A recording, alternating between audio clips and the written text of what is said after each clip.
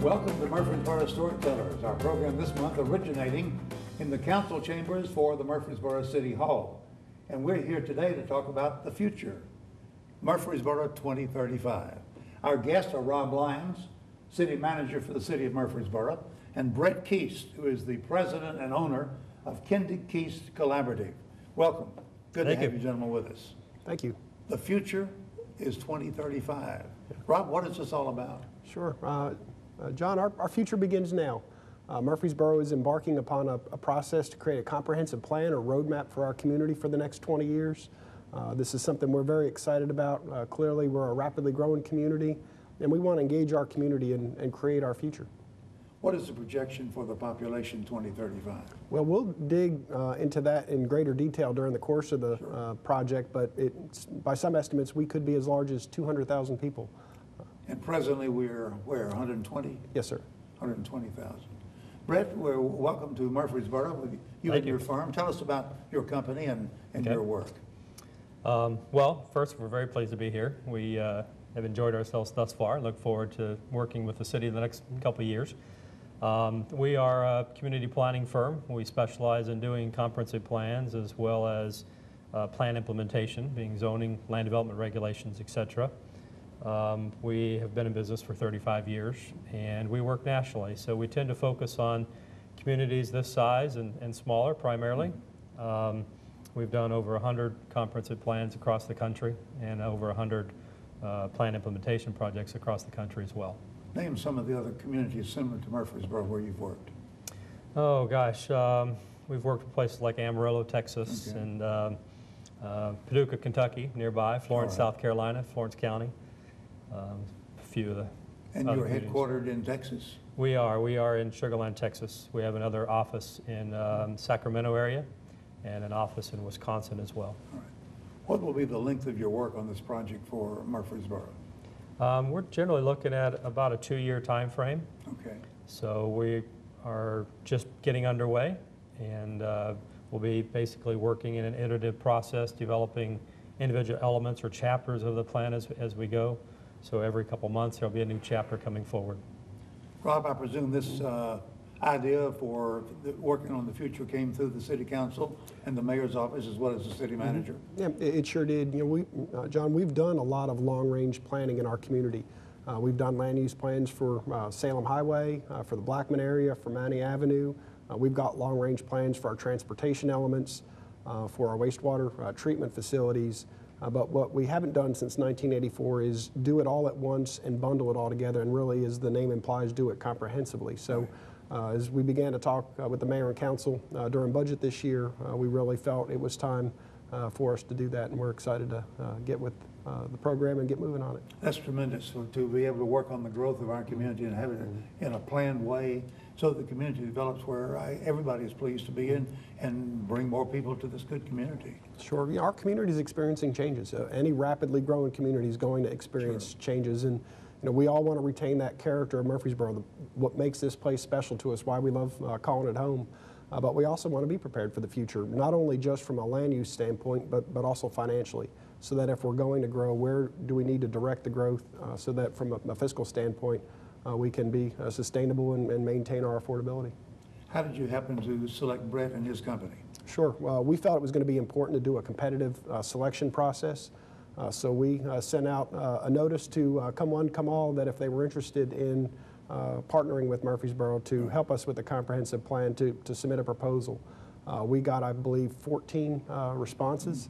And then we used a cross-section of city departments as well as the chairs of all our big boards and commissions, our Water and Sewer Commission, our School Board, the Planning Commission, to help us select a consultant. So we shortlisted it and then conducted interviews that were open to the public. And at the end of the day, our selection committee unanimously selected Kendig Keast, and we're excited that they're here. Well, you had a first meeting, I guess what we call a community-wide meeting. Had real good attendance, I believe. And tell us how that worked out. Sure. We had 200 people come to our community kickoff session, which we're really pleased about. You know, we weren't exactly sure what kind of turnout we were going to get, but I think that demonstrates to us the interest in our community to plan for our future. And Bret, as I recall, you had the group divided into 3 sections to talk about the different aspects of the plan. Explain how that was set up. Yeah, generally at the outset of the process, this is the first of many future public meetings coming forward. So we, generally last night, really wanted to just understand the community better, start hearing from the residents, giving them an opportunity to get involved and to spread the word. So we had kind of a general session where we described what a comprehensive plan is and why it's important. And then from there, we spent most of the evening listening and breaking down into smaller groups, topical areas focused on things like community character, community livability, and growth. So we had facilitators at each of those sessions, and generally we were asking for issues pertaining to those topics and then any improvement needs and priorities so we can start to hear from the community what they're most concerned about. And Rob, I believe as far as your organization, you do have a Murfreesboro 2035 group that is shepherding this whole process. Yeah, and one of the things that really made Kendig Keast stand out in the interview process was their focus on community engagement. When we began talking to the City Council about developing a comprehensive plan, the message was loud and clear from our council. We want to make sure this is a community-based plan, and that's where Kendig Keast really became an excellent fit for us. So as we begin looking at the development of the comprehensive plan, Kendig Keast has given us a lot of different ways to engage the community. They're going to have meetings like the community kickoff where the entire community is invited to come and participate. They're also going to have some small focus groups where they're going to engage different segments of the community and really dig down into some of the details about that segment of our community, whether it be civic and nonprofits or education or real estate and development.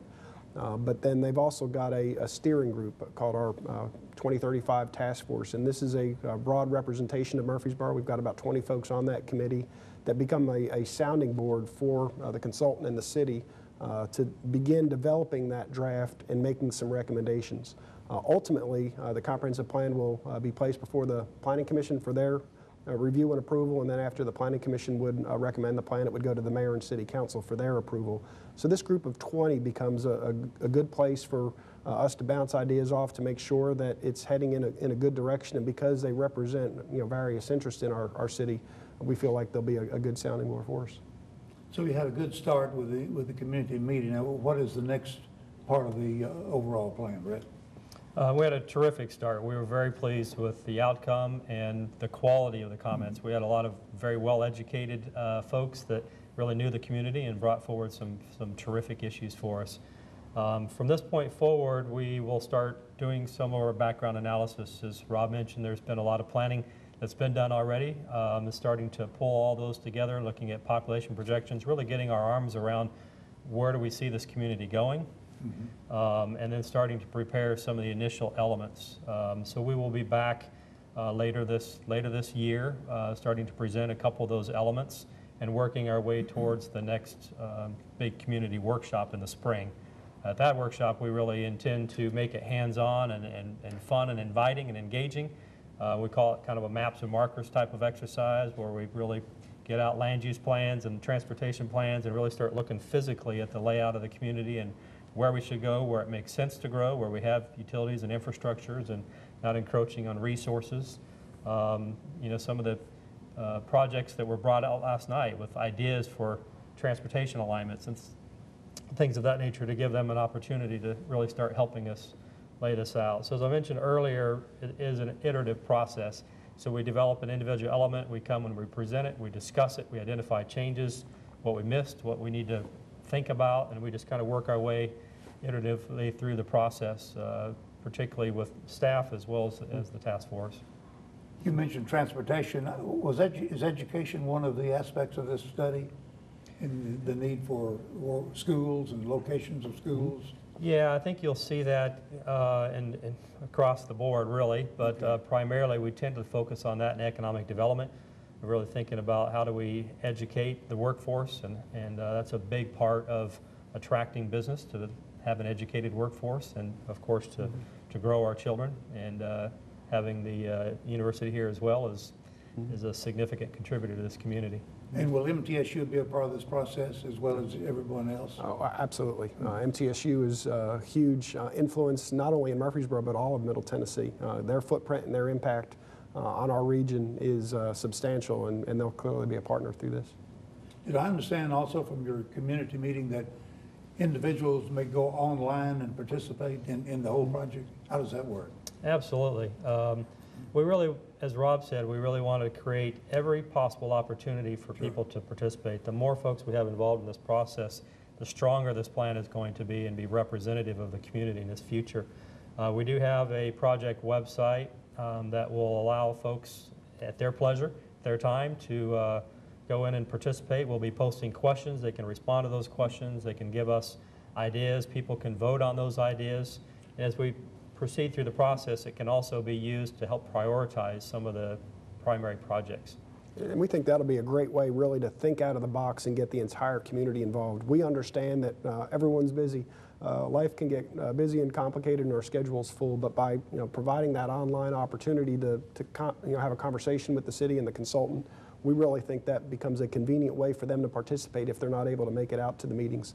The useful thing about that as well is information on the plan is developed.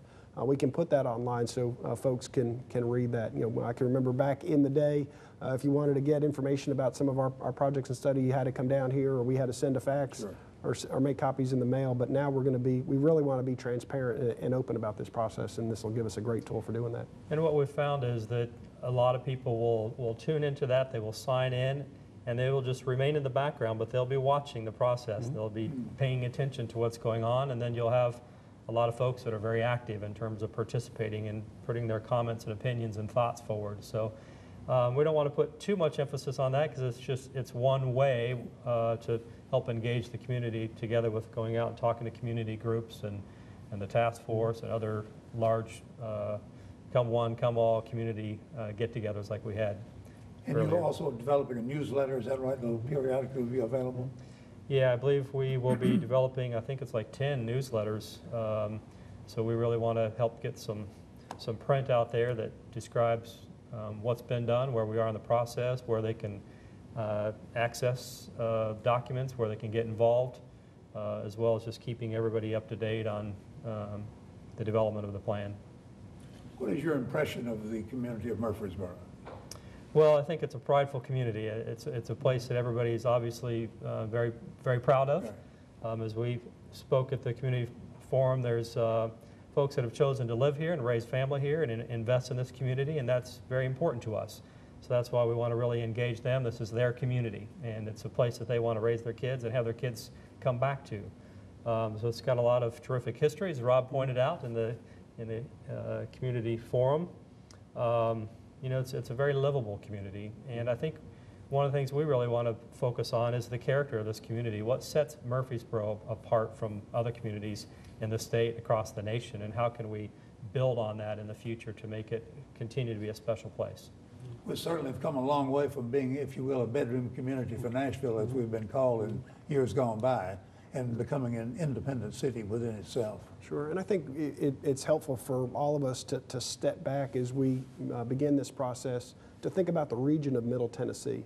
And while Murfreesboro is this independent city and has got all this great character, we're part of a larger region. Middle Tennessee is an area that is absolutely exploding. You can see the lists of most livable, job growth, affordability, quality of life. Middle Tennessee consistently shows up on those, and what that means is that becomes an attractive place for people to come. So all of Middle Tennessee is experiencing this rapid growth, and I know during the community meeting we'll hear a lot of conversation about growth and how much should we grow and how quickly should we grow. But the fact of the matter is we're going to grow. This is a very desirable place, and the comprehensive plan becomes a great tool for us to make sure that we can maintain that quality of life and to maintain that sense of place that people are proud of, and that we can hold on to that without it getting ruined. I know in one of the groups that I was in last night, one person said they didn't want to see us grow anymore. I don't think we could ever stop it, and the idea is to have planned growth and make it like we want it to be, and make it a good community. Give us some of that history you traced at the community meeting as far as the city of Murfreesboro. Sure. It's interesting when you look about the different phases and evolution of our community. Many of our residents may not realize that Murfreesboro was the state capital. True. The state capital had been in Nashville because Murfreesboro is the geographic center of the state.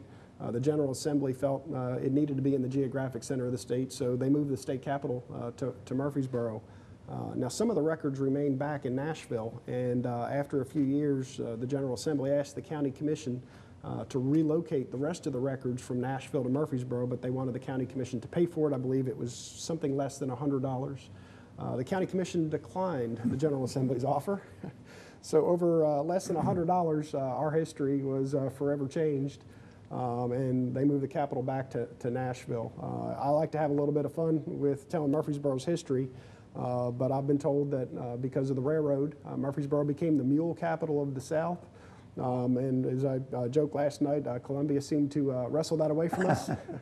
So if you can't be the state capital and you can't be the mule capital of the South, you have to be something right. So Murfreesboro had the world's largest cedar bucket. Certainly something to be proud of, not some small feat, but unfortunately the cedar bucket burned down, John. So if you can't be the state capital and you can't be the mule capital of the South and you can't have the world's largest cedar bucket, you need to have something. And according to Amazon, Murfreesboro is one of the top 10 most romantic communities in the country. This is a true How did statement. Amazon come up with that? They measure the sales of romantic comedy movies, romance novels, and believe it or not, the sale of Barry White CDs. So given all those metrics, Murfreesboro is one of the most romantic cities in the country. And kind of the challenge that, in a fun way, I tried to send to the folks who attended the community meeting was, we really do want to aim big, and we want to shoot big about where we want to be in 20 years. What do we want to be known for? Sure. There's a ton of opportunity, and the ingredients are all there, especially with the university. So what is it that we can stake our claim and really ensure that we remain economically strong and financially viable? We've heard those comments already that in order, we're growing right now, and that gives us resources to build new roads and build new schools. But you need to be careful that your future is sustainable. And so what is it that we need to do to aim big so that we can stake that claim and be known for something that's going to continue to keep this community very vibrant, including our downtown. All right. We've been challenged to stretch and to challenge the community. So in fact, that's an environment we like working in because we like to be innovative and think outside the box, and we feel that we've got a good match there with the community because that's what they're looking for as well. So we look forward to helping the community think big and think about some new concepts and new ideas and see where they go. You had 3 divisions at the community meeting: community character, community livability, quality of life, and growth capacity. Elaborate somewhat on how about community character? Well, I facilitated the community growth chapter. So what we're going to do with the input that we received is first we're going to type it all up and get it back out to the community so everybody can see what they heard last night. With respect to community character, to us, there's the things that most people identify as being character, as being both history and culture creates character, but also the physical environment, urban design and the design of roadways and things of that nature. But we look at it in terms of land use as well. If you think about different neighborhoods, they're all single-family residential, but there's a major difference between different neighborhoods, and people choose neighborhoods for those character features or those characteristics of them. And so when we talk about land use, we really want to put things into descriptions of what creates that character. So we think a little bit differently about that. So we heard a lot of comments last night about just community appearance and community betterment in the character session, and we'll be, as I said, getting more of that information out as we proceed in this process. I heard some discussion about walkable communities where you can walk to restaurants, to grocery stores, and more development along that line. How does that work? Indeed. We heard a lot about that, I think, across the board in all the different sessions.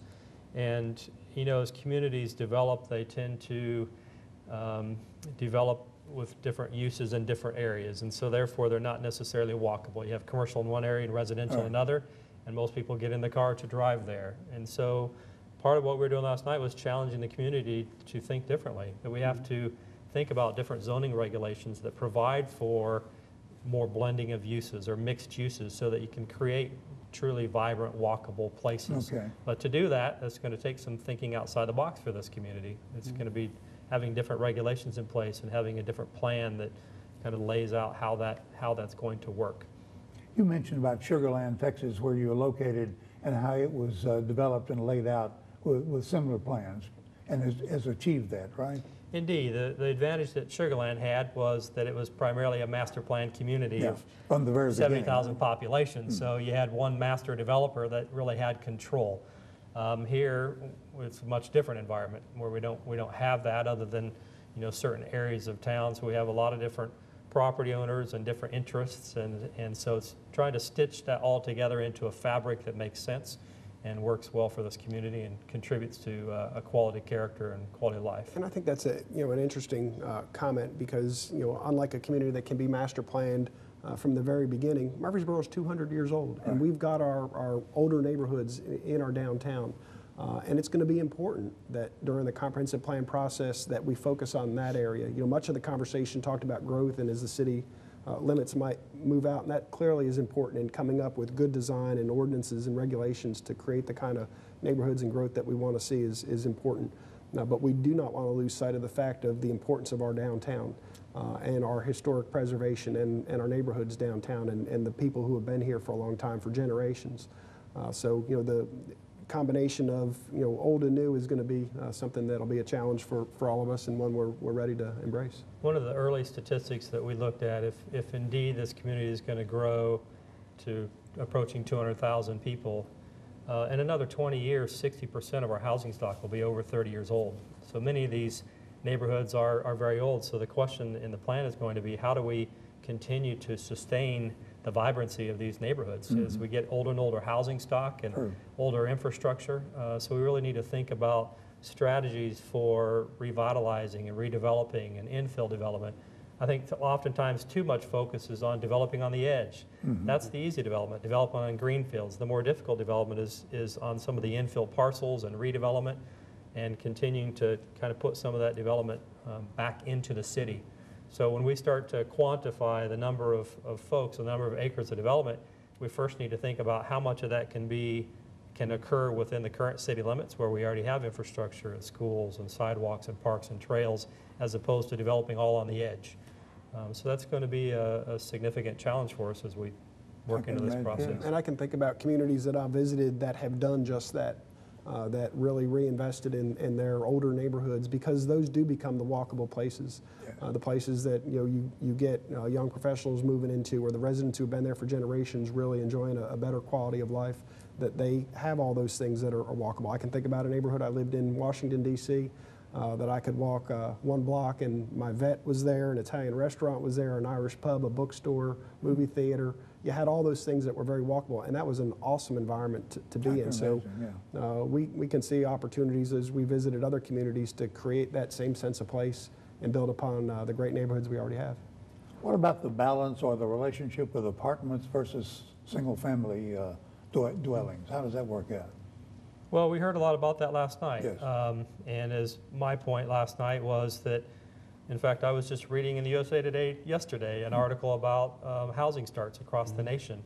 And what we're seeing since the mortgage crisis is that there's a lot more folks that are renting and not investing in home ownership. And so we're seeing a shift nationally. And this is not unique to this community, but it's every community that we're working in right now across the country. So we are seeing a lot more rental, and that's going to, quite frankly, going to be something that every community is going to be grappling with, as to how do we work them into the community. Some of the comments we heard last night was just, when you have large apartment complexes, you have significant density of population, you have lots of traffic. Sometimes that outstrips the capacity of the roads. So it's something that we really have to look at and think strategically about. How do we accommodate apartment living environments? How do we allow them to sustain their quality over time? And where is an appropriate location for them relative to other types of uses? Yeah, and that multifamily development, really, there's more than one flavor of that. We've got townhouses that might be geared more toward seniors. We've got multifamily that's targeted toward young professionals. With the university here, we've got student housing. Then you've got other multifamily and apartment complexes. So there's more than one flavor of that, and finding a good space and fit for that will be something that we want to focus on. And it's not uncommon. We've worked in a lot of university communities. It's not uncommon to have a higher percentage of rental for obvious reasons. So I don't think we need to overemphasize that, but we certainly need to keep our eye on it and try to help address some of the things that folks are concerned about. And we have a rather large apartment development going on near the avenue right now in the city of Murfreesboro. Yeah, we sure do. And we have seen a number of applications come to the Planning Commission and City Council for multifamily, and there's been a lot of conversation and input from the community. So clearly that'll be one of the things for us to study on. Any other comments about the community livability, the quality of life? The parks and the cultural activities, we haven't touched on that. Yeah, well, I think this community has done very well in its parks and recreational facilities and the trail system. I think what's going to be important as we grow, when you think about the amount of growth that's contemplated, it's 10 square miles of residential development is what represents 80,000 people. So we need to think about what trail facilities and greenways and resource protection and new parks, and start planning for those now, and even perhaps acquiring some land before development raises development costs. So continuing to build on the systems that the community has. Obviously, culture is going to be very, very important to provide cultural opportunities. So we'll be looking at that aspect in the plan as well. Any comment about community health? How does that all fit into this planning process? Well, you talked about walkability earlier, and that's certainly true. one of the focuses of nationally in terms of looking at community health. Is we're a community that tends to walk out a front door and get in the car and drive to the next place and walk inside, and we spend very little time walking. So it's part of it is thinking about our environment and how we're developing, but also it's creating opportunities such as the community's trail system and getting people healthy. It's access to health care. So there's just a whole variety of kind of a gamut of different considerations with respect to health. I think about health facilities and what the Commonwealth Fund of New York meant to us historically with our health department as well as our hospital. Yeah, it sure is. The Christie Houston Foundation has made an everlasting impact on our community and continues to do so. Certainly has. Well, our future begins now, Murfreesboro 2035. Gentlemen, any closing comments on what's about to happen next and what to expect from the community, what the community expects from the plan? Sure. Well, we want you to get involved. Murfreesboro2035.com will be one central place for you to go for more information about meetings, information presented by our consultants. So we invite you to participate and get plugged in. Bret, any final comments that you might have about the whole process? I think the recent community forum energized all of us. We're very excited. We hope the community is excited as well and motivated. This needs to be a plan that motivates, and this can't be something that falls all on the council or all on Rob or anybody else. It has to be a community-supported plan. So I think it's so very important that we have participation and engaged residents. So we look very much forward to seeing what we learn about this community and laying out a plan and seeing the community prosper in the future. Gentlemen, thank you for this conversation as we talk about Murfreesboro 2035. Rob Lyons, City Manager for the City of Murfreesboro, and Bret Keast, President and owner of Kendig Keast Collaborative. And that's Murfreesboro Storytellers for this month.